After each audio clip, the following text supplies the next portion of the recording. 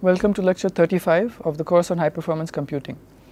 We are currently looking at a topic which talks about file systems, and file systems are the mechanism through which we are able to have data of a lifetime which can continue to exist beyond the execution time of a program. And we had realized that in order to do this, the data of a file will have to be stored on what is called a persistent or a non-volatile storage device, such as a secondary storage device, the example of which we are using is the hard disk. In the previous lecture, we had looked at the typical structure of a hard disk today and had understood something about the amount of time that it takes to read a disk sector. A disk sector is the basic unit of read or write from a hard disk, and the size of a disk sector could be something like 1 kilobyte. We saw that there are two main components to the amount of time that it takes to access a disk sector from a hard disk. One is called the seek latency. It relates to the movement of the disk read-write arm in or out. The second is the rotational latency. It relates to the rotation of the disk platter until the correct disk sector comes under the read-write head. Now, with that complicated understanding of how a disk actually operates, we will go back to a simpler model of what a disk looks like from the perspective of managing it from the operating system side. Now, when we looked at main memory, we used a very simple model of main memory where there was a linear address space. In other words, main memory was made up of bytes. Each main memory location had to have an address, otherwise it could not be referred to. And the lowest address was considered 0, and depending on the size of main memory, you went from 0 to 1 up to some maximum possible address. And there was some benefit of viewing main memory in that way, in that it gave us a simple interface for doing things with main memory, such as virtual address spaces and so on. We understood later that the situation was actually much more complicated. The program may view memory as being from virtual address 0 up to virtual address 2 to the power of n minus 1. But in reality, the different components of that virtual address space could be in different places on disk or in main memory at a particular point in time. So we'll have a simple model as far as disks are concerned.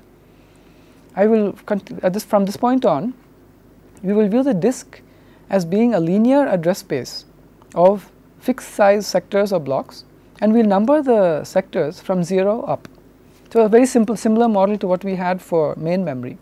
So the key things to note here are that we're going to assume a linear address space. In other words, we're going to have disk sectors or blocks which have addresses which we're going to number from 0 up to some maximum possible value, depending on the capacity of the hard disk.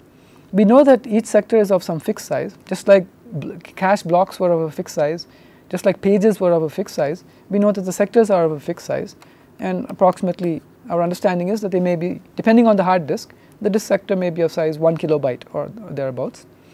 And so this is the model that we're going to have of a hard disk. And therefore, at this point, if I had to draw a picture of a hard disk, I might draw something that looks like this. It looks very much like our picture of main memory. So there's disk sector 0, there's disk sector 1, there's disk sector 2, and this keeps on going until, depending on the size of the hard disk, some maximum disk sector address. And in certain cases, it may be necessary, like for somebody who's building an operating system, to try to relate this linear address space of disk sectors to what's actually happening in the case of the disk. If you think about it, in the case of the disk, we know that the disk is made up of many platters, and that in each platter there are many tracks, and that on each tracks there are many sectors. And now if I talk about disk sectors 0, 1, 2 and 3 in this linear location, there are possibilities that when I looked at the actual disk, I may find out that disk sector 0 from this diagram is over here, and disk sector 1 might be over here, and disk sector 2 might be over here. On the other hand, it's possible that that's not the way that the linear address space is mapped, but the disk sector 0 is followed by disk sector 1, is followed by disk sector 2 and so on that same track, and that beyond a certain number of disk sectors we may move to another track of the same cylinder and so on. So this is a level of complication that we are not going to get into. We will just work with this linear picture of how a disk could be accessed. We know that there are a large number of sectors available on this disk. The number of sectors is going to be determined by the number of surfaces multiplied by the number of cylinders multiplied by the number of surfaces multiplied by the number of tracks per surface multiplied by the number of sectors per track. That will tell us the total number of sectors that are available on a hard disk. But we will work with a simple linear address space model for the rest of our discussion. So as far as we are concerned, we could talk about disk sector I, where I is some integer, unsigned integer between 0 and max. Okay. Now we have already seen that the operating system manages the file systems, which is why we know that there are system calls associated with file systems in most of the operating systems that we are familiar with. And many of the system calls we have seen before. When I talked about system calls, I talked about the file system calls, such as create, which could be used to create a new file. Now the mode of operation, if you have a program that is going to use a file and the file already exists, then one has to start by opening the file. In other words, informing the operating system that this particular program is going to use this particular file.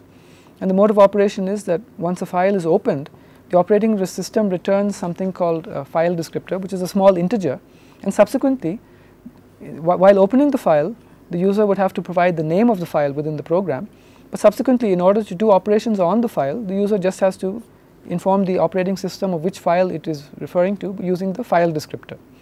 Therefore, it becomes possible to read from a file just by mentioning file descriptor. One can ask for a certain number of bytes to be read from the file into a buffer. The buffer is a variable of the program.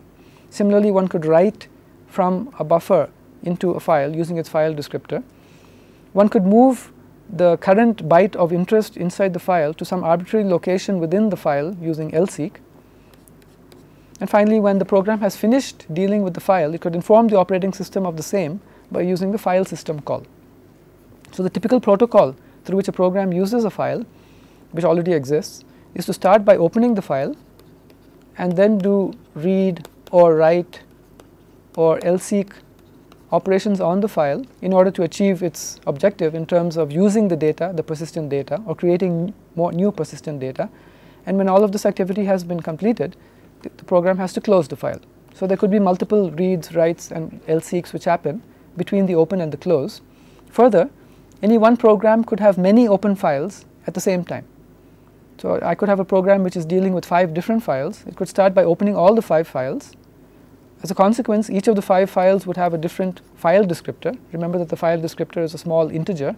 So the first may have a file descriptor value of 4, the second may have a file descriptor value of 5, and so on. And the program can read or write multiple files by having many of them open at the same time. And those of you who have written programs which use files will be familiar with this. Now, in addition to these basic file system operations, there are others. For example, I had talked about the unlink system call as a system call which could be used to cause a file to cease to exist. By the same token, just since there is a name unlink, it's not surprising that there is another system call called link, and this has something to do with creating a new name for an existing file, which is why one can think about link as having a property of a new name to be associated with a file which already exists. Hence, something like a situation where for a single file we have 2 different names by which we could refer to the file. That's in general the idea of the link operation. In addition to this, there may be system calls through which one could get information about the status of a file. And as we learn more about file systems, we could get some understanding of how the status of a file could differ. And finally, as we're going to see, there may be the need to manage files at a meta level, possibly by changing the kinds of operations that could be done on a file, or by changing the operating system's understanding of who the current owner of a file is, or the relationship between the owner and other users on the system. So in addition to the basic set of operations, file system operations that we knew something about from our earlier discussion of system calls, I just wanted to point out that there could be other operations as well. And all of these would be referred to as the file system calls, typically provided by the operating system. Okay, now before we get into discussion about how the operating system manages files, just as at the time before we got into discussion about how the operating system manages main memory, we had to make some kind of a discussion about typical kinds of program behavior as far as main memory was concerned. And you'll recall that it was at that point in time that I introduced the concept of the principle of locality of reference. And the principle of locality of reference was quite useful to us in understanding how operating systems make replacement decisions how operating system policies are decided. And basically the idea was that the operating system uses some model or some understanding about how programs behave in order to make decisions at runtime. Similarly, as far as file systems are concerned, there is a similar requirement. To understand how operating systems make decisions, how people who write operating systems make decisions about how to build a file system, we have to understand what are the typical kinds of ways that files are used. In other words, what are the common file access patterns. I am going to talk about two common file access patterns. Now, one is what is known as sequential access. And the idea of sequential access is that the bytes of a file are read in order, starting from the beginning of the file and going on until the end of the file. And this is what, it's not surprising that it's called sequential access. One is sequentially accessing all the bytes of the file, starting from the beginning of the file and going on till the end of the file. Now, just as I could talk about numbering the disk blocks of a disk, I could also talk about numbering the bytes of a file.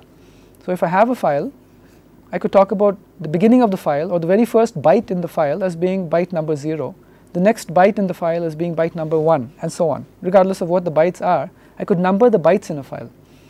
And that is also where the concept of the LSEQ system call comes in, where one could move the current point of interest in the file from which reading or writing is being done to some later byte within the file. Right, so the general idea of sequential access is that one is reading a file from start to end. So one starts by reading the first byte, then one reads the second byte, then one reads the third byte, and so on. Finally, one reads the last byte. And you may ask, why is this? Why do I put this down as a common file access pattern? When I talked about locality of reference, I talked about how instructions and programs have common features like while loops, for loops, array accesses, and so on. And we convinced ourselves that locality of reference was a believable property, that many programs might show the principle of temporal and spatial locality of reference. We'll have to do something similar here. We'll have to satisfy ourselves that there are frequently occurring situations where programs may need to access a file from beginning to end. And let me just give you one or two such examples. Now, many of you, when you are on a Unix system, may need to look at a program from beginning to end. And one way to do this is actually to use a facility called cat. What does cat program.c do? It basically displays on the screen the program to you from beginning to end. And if you wanted to get it done on a screen at a time mode so that you could actually read the file, you might use more program.c. Now, both cat and more are just programs. And what does the cat program do? It basically opens the file program.c and reads it byte by byte, starting with the first byte and going on byte by byte until it comes to the end of the file. And after reading a byte from the file, it prints it out onto the screen. Similarly, more does something very similar, but in a more structured fashion. Therefore, programs like cat and more are obviously going through a file sequentially from beginning to end. Now, that's not a very convincing example because one used cat or more because one wanted to look at the contents of a file from beginning to end. And therefore, it was fairly obvious that cat or more would refer to the contents of the file and read the contents of the file starting with the first byte and going on till the last byte. But let me give you a more interesting example. Let's consider the situation that you actually typed in gcc prog.c in response to the shell prompt. And you asked the question, what is the file access pattern to prog.c as far as this program is concerned? For the moment, we'll just consider GCC as being a program. So GCC is a program which takes as input the file program.c. And we are concerned about what is the common file access pattern as far as the way that GCC uses the file program.c. Now, one of the first things that GCC has to do is in fact to, when we talked about GCC, we talked about how it has various steps. And one of the things that GCC has to do is in fact to break up, read and understand the contents of the program.c file. And in order to do this, it really does have to read the contents of the file from beginning to end. And this is in fact another example of sequential access. So during the compilation of a program, there is a point at which GCC has to read the contents of the file byte by byte from beginning to end. And in the process, what it is doing is something called lexical analysis. It's actually breaking the contents of the file up into the equivalent of words. The contents of the file are in the form of characters, but for example, we know that in the file MAIN occur as characters, but MAIN has meaning as a word as far as the program is concerned, the meaning of the program. And therefore, one of the steps in GCC is to actually analyze the lexical structure of the program by reading it byte by byte and breaking it up into these word-like chunks. So GCC too, in its job, will go through a file sequentially from beginning to end. And many of the programs that you can think of which deal with data will in fact have this property, that they go through a file sequentially, starting from the first byte and going until the last byte. Therefore, with this, it seems that sequential access can be viewed as being a common file access pattern. And it's good to have in mind because it is a very regular kind of file access pattern, and an operating system might be able to use this regular kind of a feature, the idea that a file is read byte by byte from beginning to end, in improving some of the policies that it uses. Now, another one of the dominant or frequently occurring file access patterns, unfortunately, is not so friendly. It is what is known as the random access file access pattern, and it has the property that the bytes of a file are read in some unknown or random order. In other words, completely unlike sequential access, where we know that it starts with the first byte and then goes on to the second byte and then goes on to the third byte and so on. In the case of random access, the access could start with a byte over here, somewhere deep into the file, and then it might read a byte over here, and then it could go to the last byte, and then it could read a byte over there. So there's no order that one could discern in the nature of the access pattern as far as the sequence in which the access to the different bytes of the file are taking place. So this is the other extreme from sequential access, and unfortunately is an example of another frequently occurring file access pattern. Now you may be wondering what kind of a program that you have dealt with might actually access the contents of a file in some arbitrary kind of a fashion. The answer that I could give you, one answer to that doubt, relates to a particular kind of file called a database file. What is a database file? A file which contains a structured collection of information about a particular data or collection of data is what is referred to as a database file. And there are special programs called database management systems which are used by users to access the information inside a database file. I could, for example, have a database file which has a lot of information about each of the citizens of a country. So that would be a very large database file, and for each citizen it might have one record of information, the name, the address, the age, etc., etc. A huge number of pieces of information about the first citizen, followed by a huge number of pieces of information about the second citizen, and so on. And I could ask a question of the database management system, which is the name of the program that is using the database file. I could ask a question such as how many people are between the ages 32 and 35. And in order to answer this question, the database management program may have to look at arbitrary elements, or in order to answer arbitrary questions which could be asked by users, the database management program may have to access arbitrary bytes of the program in some unpredictable fashion as far as the program itself is concerned, highly dependent on the nature of the queries, the nature of the question that has been asked. So in general, if one had to characterize the way in which a database file is accessed, one could not talk about sequential access. There will be certain queries for which the access may end up being sequential, but for arbitrary queries it would not be possible to actually say that the access pattern in terms of the way in which the bytes of the database file are accessed could be sequential. And one would have to say that in general, for database files, one may have to assume that the accesses are random. So in the best case, one could have sequential access, but other than that, one may just have to assume that the access to the different bytes of the file are in some random. So these are the two terms which are used for commonly occurring file access patterns. Okay, now we want to understand more about what's happening in the operating system as far as the management of a file system is concerned. When I use the word file system, I'm referring to a collection of many files. The part of the operating system which manages files is referred to as the file system, and that part of the operating system is going to manage not only the files of me as a user, but also the files of all the other users on the system. So all of those files together come under the purview of the file system. Now, when we talked about virtual memory, we talked about the design issues from the perspective of the operating system, and by doing that we got a better idea about what happens when our program runs. If you understand how operating system makes decisions about sharing the resources of a computer system, then we can better attune our program to benefiting from those decisions. So we'll do the same with the operating system. We'll do the same with the file system. We'll try to understand how the operating system manages the files. So there are basically three main issues as far as file system design is concerned. One relates to how the operating system manages the disk. We've seen how the disk, what the disk is like. and we understand that the files are going to be stored on the disk, and therefore it will be useful for us to understand how the operating system efficiently uses the disk space for storing all the files that need to be kept track of. And that comes under the topic of disk management. Another aspect of file system design is what is known as name management. We know that each file must have a name and that the user is going to refer to the file by the name. But the operating system is storing the information which is contained in a file on the disk, where there may not actually be a name stored on the disk. And therefore, the name management refers to how the names are managed by the operating system, so that the user can use a name for a file, but the operating system could actually store the files without having to keep track of the names on the disk. So that's the second aspect of file system design, what is known as name management. The third aspect, and an important aspect of file system design, is the aspect of protection. And essentially here we are talking about protecting files from users who should not be able to access those files. This is an issue which came up when we talked about virtual memory.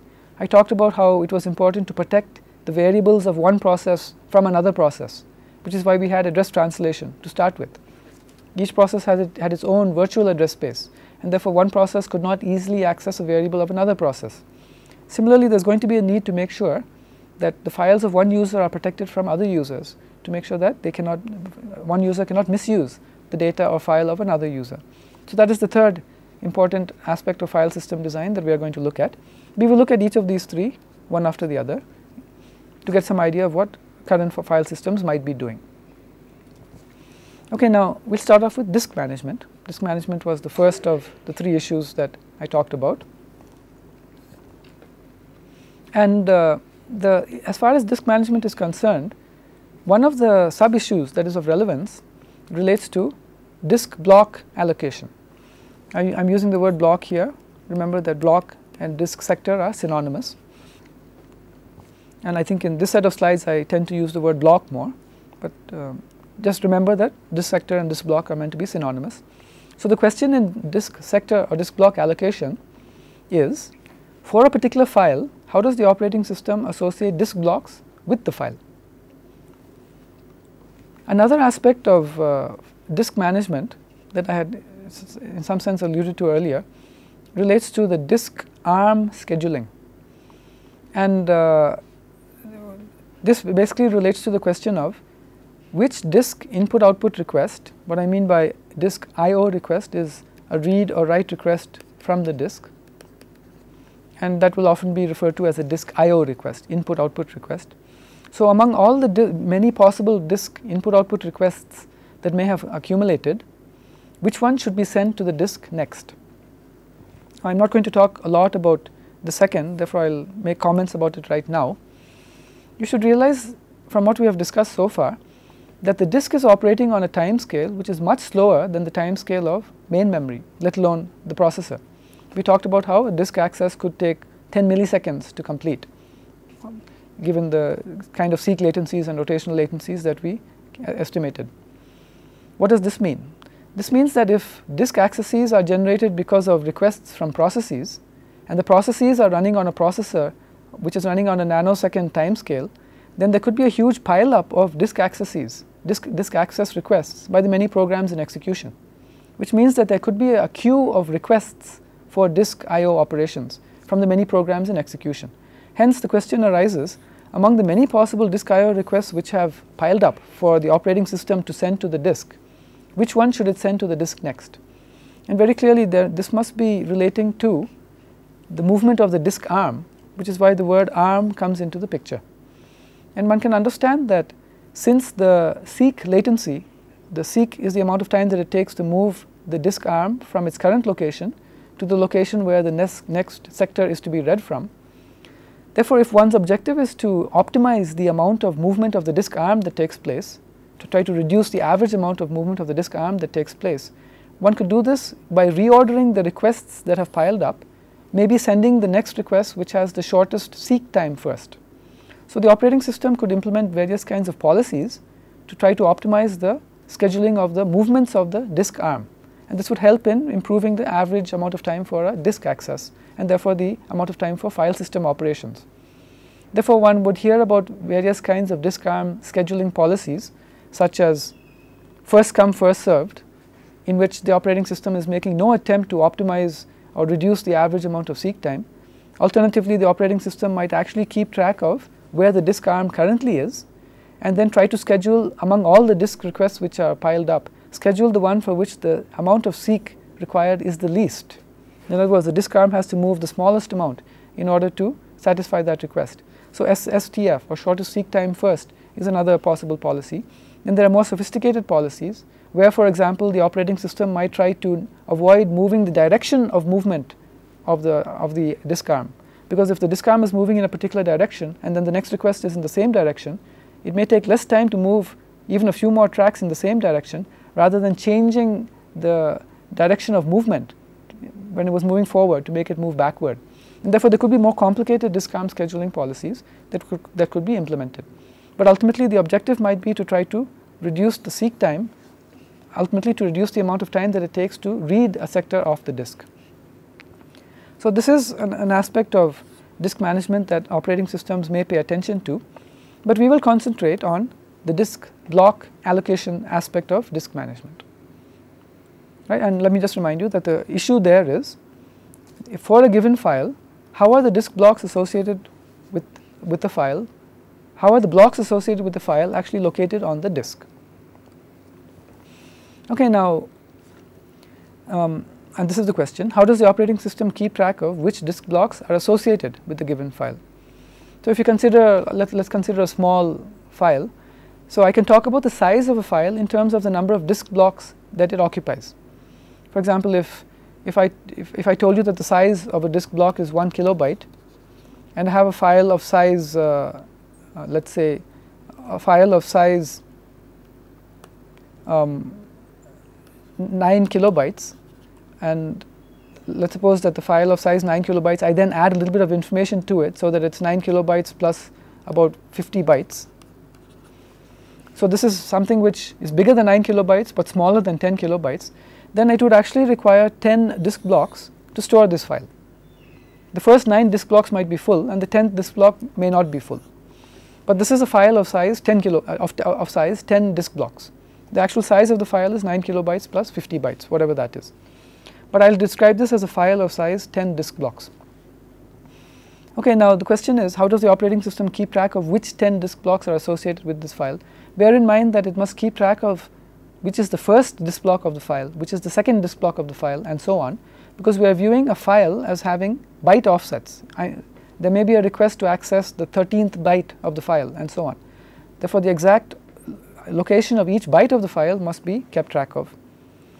Okay, now typically the operating system will keep track of the information about a single file in one data structure. And I'll for the moment refer to the data structure that is used by the operating system to keep track of the information about one particular file by the term file descriptor. So file descriptor I am going to use to refer to the name of the data structure that the operating system uses, and this data structure will contain information about which blocks on the disk contain the data associated with that file. Now the issues in doing disk block allocation, we are currently talking about disk block allocation. What are the issues in the operating system decision about disk block allocation? Now the first thing that the operating system must do is that it must use a disk block allocation policy for which the common file access patterns can happen quickly. What are the common file access patterns? We had talked about sequential access and we had talked about random access. Therefore, in considering many disk block allocation possibilities, the operating system must take into account, the person designing the operating system must take into account trying to make it fast for sequential access and trying to make it not so slow for random access as well. So that's one issue that must be taken into account in evaluating a disk block allocation idea. The other is that we must bear in mind that files may grow and shrink in size, and therefore one should not assume in making a disk block allocation policy that files are a fixed size, that a file once it comes into existence will remain of the same size forever. Therefore this is another an important piece of information, an issue that must be taken into account in designing a disk block allocation policy within a file system, bearing in mind that files may change in size, not only become bigger but potentially become smaller. Okay, with this we look at a few possible disk block allocation policies. starting with one which is known as the contiguous allocation policy. Now, as the name suggests, the idea in contiguous disk block allocation is that a file is stored in contiguous blocks on the disk. And you will remember that our picture of the disk now is of a linear address space. There is disk block 0, disk block 1, disk block 2 and so on. And therefore, when I talk about contiguous blocks on the disk, I am talking about neighboring blocks in this diagram, in the linear diagram that we have on the upper right hand part of the screen. So, let us just look at an example. Let us suppose that I have a file, I will refer to it as file number 1, and this file is of size 4 blocks. So, the file contains many bytes of information, but it requires 4 blocks to contain all its information. Now, under contiguous allocation, this particular file might be stored in disk blocks 17, 18, 19 and 20, such as shown in the diagram over here, because 17, 18, 19 and 20 are contiguous blocks on the disk. I could have another file, let us say file 2, which is of size 6 blocks, and it might be stored in the contiguous blocks 94 through 99. This is the idea of contiguous allocation, and this seems like a good idea, but we do need to evaluate this idea, and therefore we will try to evaluate it. Well, before talking about the evaluation, let me just also sum up what information will have to be stored by the file system, by the operating system, in the file descriptor for each of these files. In other words, what is the information that must be kept track of in the file descriptor to keep track of where file 1 is located. And under contiguous allocation, you will understand that all that the operating system has to keep track of is the starting block of the file as well as the size of the file. It does not have to remember that the file occupies blocks 17, 18, 19 and 20. It just has to remember that the starting block is 17 and that the size is 4. Similarly, for file number 2, it just has to remember that the starting block is 94 and that the size is 6. Therefore, the size of the file descriptor is going to be fairly small. It is going to have one field which contains the starting block and then another field which is the number of blocks constituting that file. Therefore, whether I have a very small file or I have a huge file, the size of the file descriptor is going to be the same. Okay, now how do we evaluate whether this is a good idea or not? Remember that we had two criteria. One was we wanted to make sure that this particular allocation policy is good for the different kinds of commonly occurring file access patterns, and we know of two. There is sequential and there is random. So, we have to ask how well does this kind of a allocation work for sequential access files and for random access files. And the other criteria that we had to take into account was we want to make sure that it is possible for files to change in size. So, these are the three criteria that we have to discuss in trying to evaluate this idea. Okay, let us first think about sequential access. So, under sequential access, the idea is if once a file is opened, the program which is doing sequential access of the file will read the first byte, then the second byte, then the third byte, and it will keep on going until it comes to the last byte of the file. And if we think about this a little bit, it is fairly clear that under contiguous allocation, since the blocks of the file are neighboring to each other on the disk, then sequential access is always going to be easy to do. In order to read the first byte of the file, one merely reads the first block of the file, the operating system, and then it reads the bytes out of that first block. After that, it reads the second block of the file and so on. Therefore, there is no problem with sequential access as far as contiguous allocation is concerned. What about random access? In other words, what if the first request that comes to operate on this file is to read byte number 1025 from the file? How does the operating system find out where byte number 1025 is located? Now, we know that the bytes of the file are numbered from 0 up to the last byte in the file, and therefore, if the size of one block is 1 kilobyte, that means that the first block of the file will contain bytes number 0 up to byte number 1023. And therefore, if I was told that I want to access byte number 1025 or some arbitrary byte number, it is fairly clear that the operating system can calculate which block contains that particular byte. Therefore, regardless of which byte the program might be requesting, the operating system can do a very simple calculation based on the starting address and the size of each block to find out exactly which disk block contains that particular byte, and then it can read that corresponding disk block. And therefore, there is no problem as far as random access is concerned.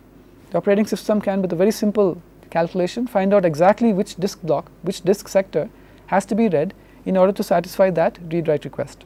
So contiguous allocation is very good for sequential access, no problem as far as random access is either. Everything is looking good so far. The third requirement was that it should be possible to change the size of a file. For example, what if file 1 is being used by a program and the program writes more data into the file? Can this particular allocation strategy accommodate a growth in the size of the file? The answer is, it looks like there's no problem. If this file number 1 has to grow, then it can grow to include block number 21. Now, does this argument satisfy us entirely? The answer is that, well, it looks from this example that we have a disk which is hardly used at all. But even if we looked at the example of file number 1 growing until it hit block number 93. So there were a lot of writes to file number 1 and it kept on growing until it grew up to block number 93. And at this point it became necessary to write a few more bytes into the file. And at this point we noticed that it is not possible for file number 1 to grow anymore under contiguous allocation, because block number 94 on the disk is not available for use by that particular file. And therefore there is a problem with changing the size of the file. What will have to happen for the operating system to allow file number 1 to grow beyond that size? The operating system will actually have to copy file number 1 from its current location to some other location and then allow it to grow from there.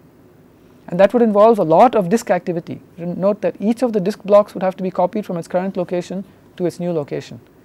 And therefore, to accommodate changing sizes of files may actually become a problem. So contiguous allocation is not a very favorable policy from the perspective of our second requirement, the requirement of files being able to change in size. You will notice that in general, if I have a file system which is fairly full, then there could be a lot of blocks in the file, a lot of occupied disks, a lot of occupied sectors in the disk. So if I was to draw the disk again, I may find out that there are a lot of files on the disk,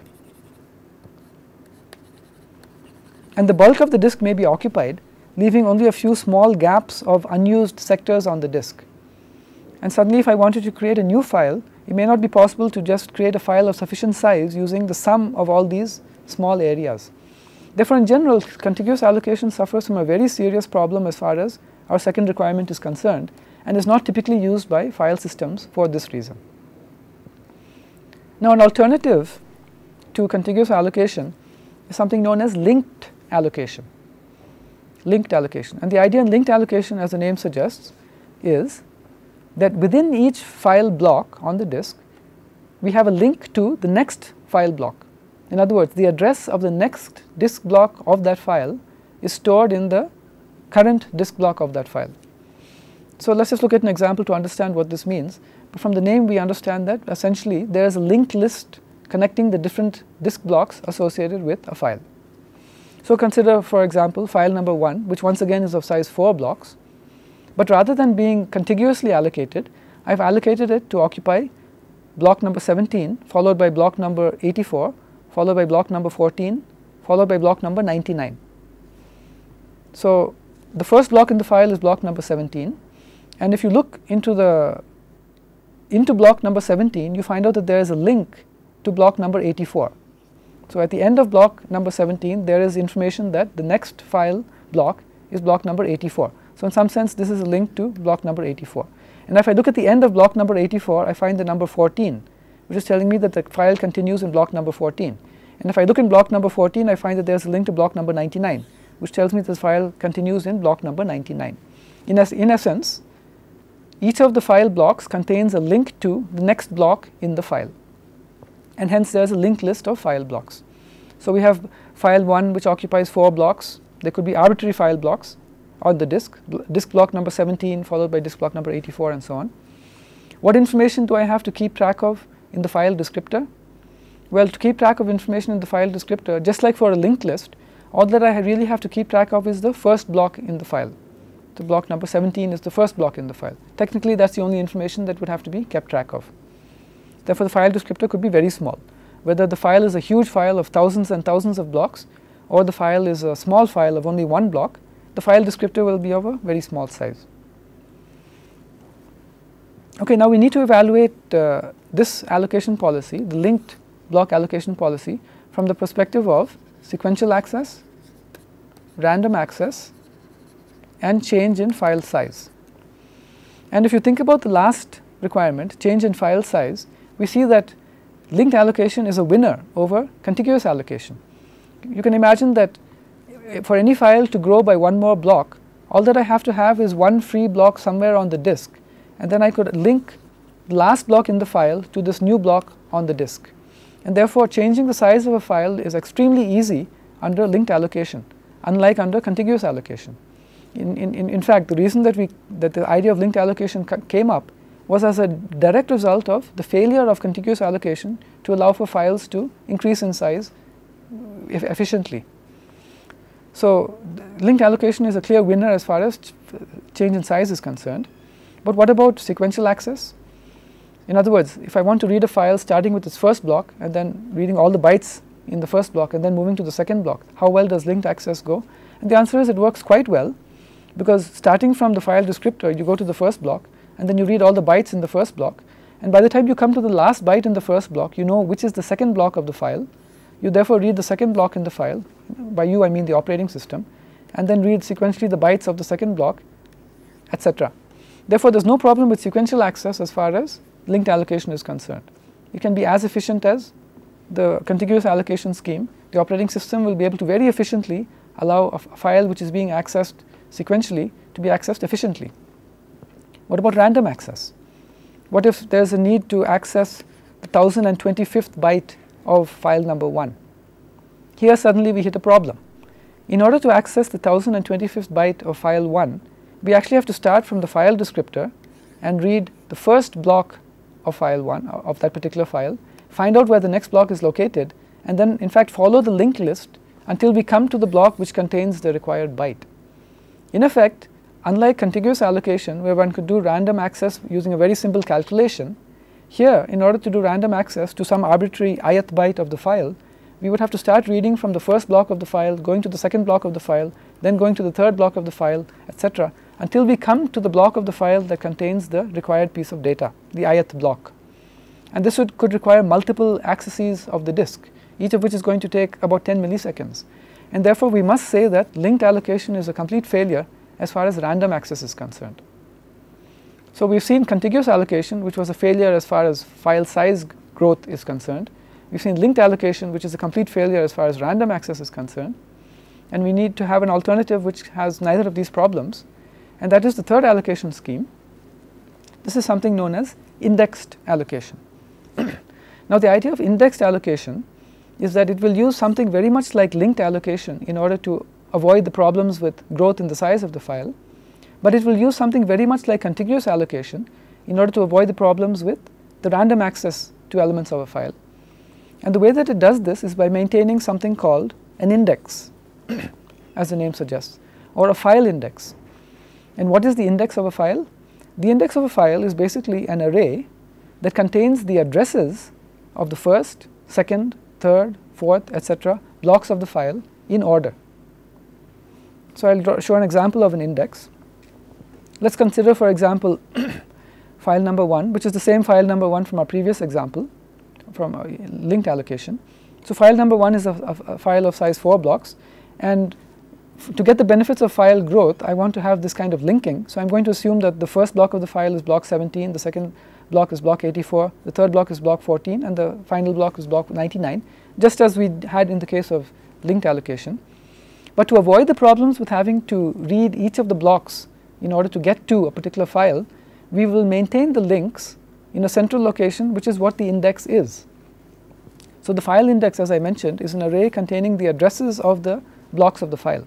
So the index for file number 1 is going to have these 4 elements in it, a clear indication that the first block of the file is block number 17, the second block of the file is block number 84, etc., etc. Now, what is the advantage of this scheme? How well does this scheme work for sequential access? How well does this scheme work for random access?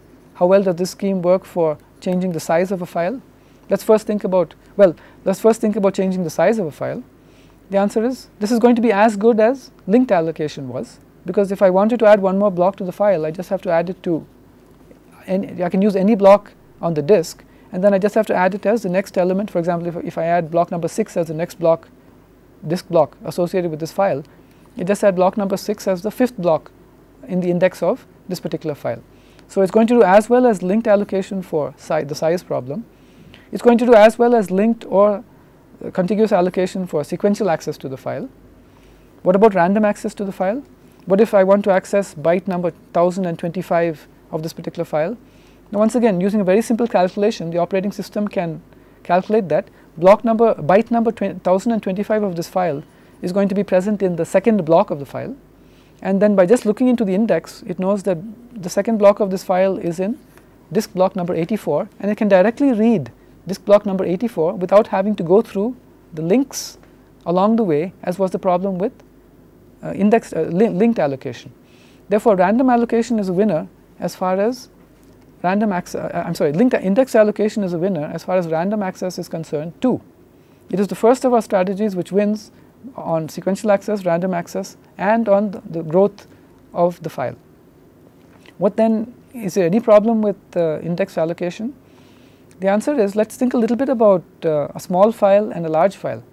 How big will the index of a small file be? Let's suppose there's a file which is only one block in size. The index for such a file need contain only that one block address. But if there's a huge file which is thousands and thousands of blocks in size, then that particular file must have an index which contains thousands and thousands of disk block addresses. This then is the problem with index allocation, the size of the index, and therefore the size of the file descriptor. Until now this was not an issue. When we talked about contiguous allocation, the file descriptor was small. When we talked about linked allocation, the file descriptor was small. But when we add the idea of an index, suddenly the file descriptor itself for a very large file could be enormous. And this is a problem which must be addressed by an implementation of indexed block allocation, because it looks like indexed allocation is a winner from the other considerations, and one must try to come up with schemes through which this problem with the index size can be overcome. Okay, so the problem of the size of the index is actually overcome by Unix and Linux systems in a somewhat interesting way. So I'll just refer to the Unix version of indexed allocation, through which the problem with the size of the index is overcome. Now, what is used in the case of the version of Unix that I'm talking about is a index, but the index is not going to depend on the size of the file. Rather, the size of the index is going to be fixed. For example, in the version that I'm going to talk about, the size of the index of any file is 12. In other words, there is space to hold 12 disk block addresses. And this is the same whether the file size is small or the file size is big. How does this version of Unix manage with such a small index? I mean, what if there's a file which is of size 100 blocks? How does it manage with only 12 disk block addresses? Now, the way that it manages is by an interesting idea. This version of Unix does not use all of the disk block addresses the same way. It uses some of the disk block addresses, for example, maybe the first 9, to actually store the addresses of the first 9 blocks on disk of the file. So, for example, if the first block of the file is in disk block number 17, then it remembers 17 in the first field of the index. If the second is in block number 44, it remembers 44, and so on. Now, what if the file is bigger than 9 blocks in size? Then this version of Unix will go and use the 10th block address, not to contain the address of the 10th block of the file, but to contain the address of a block on the disk which contains the next few addresses of file blocks. So this idea is an idea called an indirect disk block address. And the idea, as I said before, is if the size of this file was anything up to 9 blocks, then the blocks could be mentioned, the addresses of those blocks could be mentioned in these address locations.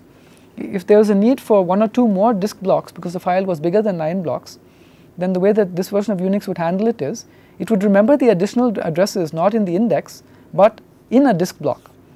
So one of the disk blocks would be, let's say, disk block number 33, I'm sorry, 33 is already used, let's say 133, would be used as a continuation of the index. Therefore, the 10th disk block address would be a piece of information that is contained inside the disk block number 133. And the identity of the disk block which contains the extension of the index is what is contained inside the 10th element of the index, which is why the 10th element of the index is known as the indirect disk block address.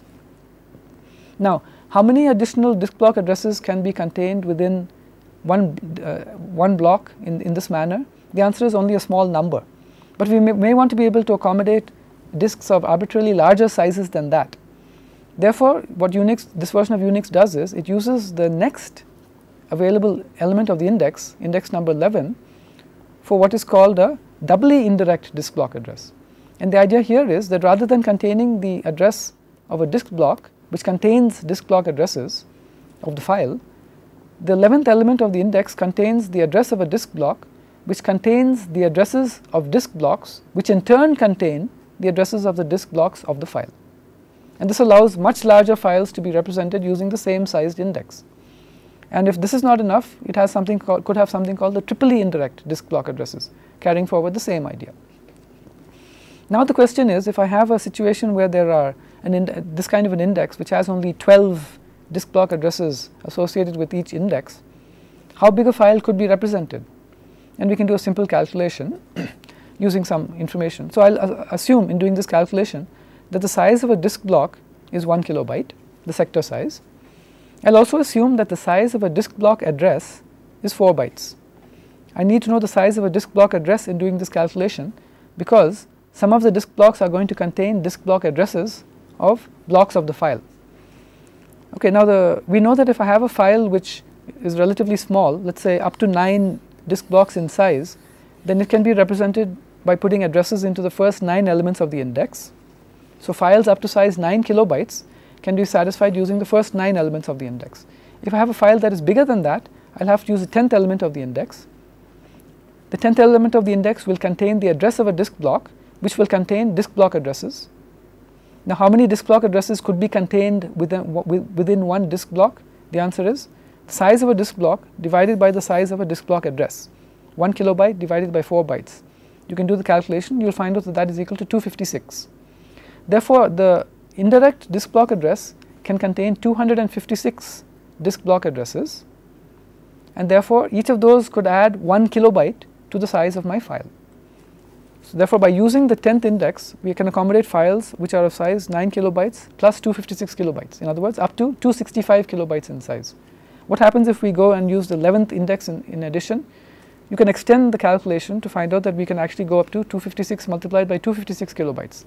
But if we go up to the 12th in addition, you come up with something which is 256 cubed kilobytes. So what is the size that we're talking about over here? You could do the calculation and satisfy yourself that we are now in a range of a few gigabytes of file size. Therefore, using this scheme, I could accommodate a single file which is of size a few gigabytes in size, which is typically adequate. But as files get bigger and bigger with increasing demands, it's conceivable that a version of Unix could just extend the size of the index by one more address, and suddenly the size of the files could become significantly larger, well beyond the gigabytes in size. So this is the kind of a working scheme which is used in Unix and Linux file systems in order to do disk block allocation. They have this notion of indexed allocation with a fixed size index, and the information of this index is usually contained in a data structure of the Unix file system known as its index node or inode. So one of the key terms in Unix or Linux might be the term inode, where inode stands for the index node, indicating that it's using some form of indexed allocation. Now with this, in this lecture, we have seen that file systems have 3 main components. One has to do with the management of the disk, the other has to do with the management of names, the third has to do with protection. As far as the management of the disk is concerned, there were 2 important problems which the operating system has to take into account. One is the scheduling of the disk arm, which we spoke about briefly, for which the operating system might cause policies such as shortest seek time first to be used. The second, which we talked about in more detail, was what is called the disk block allocation issue, and we saw that operating systems today might use something called an index, which is a fixed size array containing the addresses of disk blocks associated with the file, in order to make the time for sequential access or random access, or the size of the index, or the possibility of file growth, all to happen in a fairly efficient fashion.